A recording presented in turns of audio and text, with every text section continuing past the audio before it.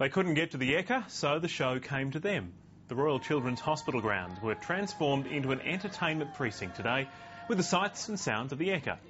Young patients were offered a sneak peek, kids meeting kids, and even a miniature sideshow alley with the guaranteed offer of a prize.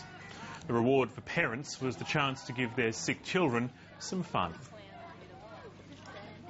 There's a lot of activities that she's restricted from, so to actually be able to participate here without those big crowds and the risk of being sick as well means a lot to her. I think for the little ones that are doing it a bit tough at the moment, it is just so good for them. And for those who couldn't make it down to the party, a hand-delivered show bag ensured the excitement spread.